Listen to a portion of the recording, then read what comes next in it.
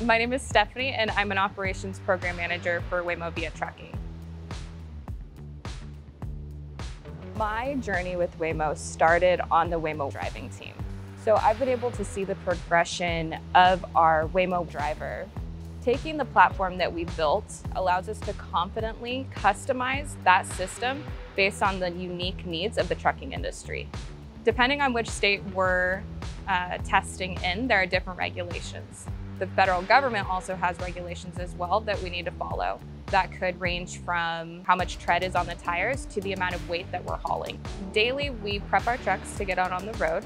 Our drivers run through what's called a pre-trip, where they check over the truck, verify that our tires are within spec, all of the interiors of the truck. Inside the engine bay, there's no leaks, all hoses are intact, and also that we're maintaining air pressure.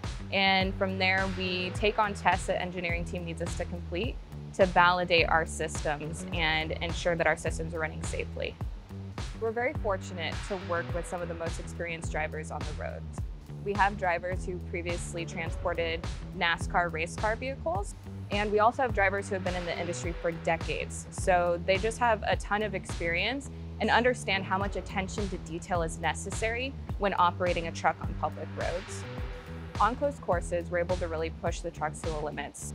We understand that our customers will have different commodities, different weights that we need to haul, so we can customize configurations inside the trailers and then run, braking tests, speed tests, things like that.